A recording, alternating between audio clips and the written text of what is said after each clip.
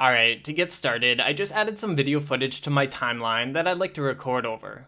Before we begin, make sure you have an empty audio track to use for your recording.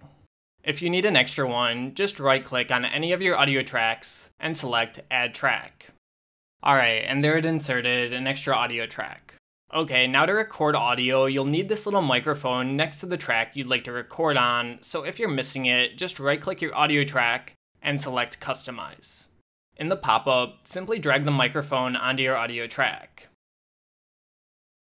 Next, let's position the playhead to where we want to start recording. Okay, now let's click the microphone to start our recording. You'll see a countdown timer in the program window, and then Premiere will start recording from your microphone. To stop your recording, either click the microphone button again, or simply press the space bar on your keyboard. Okay, and there Premiere created a new audio clip with my recording.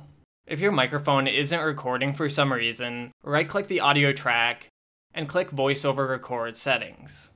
In here, set the source and the input to your microphone, which should fix any problems.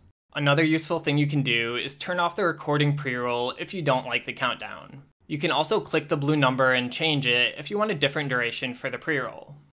Okay, and now when I record again, I have a 2-second pre-roll instead of a 3-second. Alright, that's it for this lesson. Thanks for watching, and see you in the next one. Hey everyone, if you like this tutorial, check out my Skillshare link in the description for 2 free months of my course. It costs you nothing since you can cancel at any time, and it's the best way to support my work. It's also the best way to watch my content since there's no ads, no intros, and it's super organized. The course even has some exclusive content. But anyway, thanks for the love and support, and I'll see you guys in the next video.